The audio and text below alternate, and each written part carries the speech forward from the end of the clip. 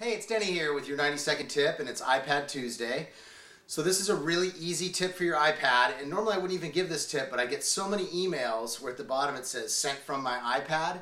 So I'm going to show you how to get rid of that if you want to, or add a signature, and it's really simple. You just go to the settings button on your iPad right here, then you go to email and contacts and click on that, and then you can see here it's got a little signature line. You just click on that and it opens up this box right here. Well, from there you can go in and you can delete sent from my iPad if you want to.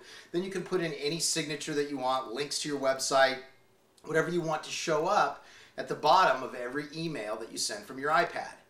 Then you just save it, and from then on, every time you send an email, whatever you put in there will show up at the bottom. So it's a really easy way to get rid of the sent from my iPad and add your own signature.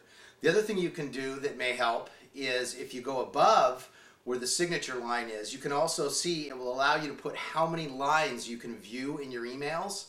So if you change that to 5 lines, oftentimes you can review your email on your iPad and not even need to open it because it's going to show you the first 5 lines of the email, which in most cases will cover most of the email. So that should save you some time when you're reviewing your email and also show you how to change your signature and get rid of that sent from my iPad.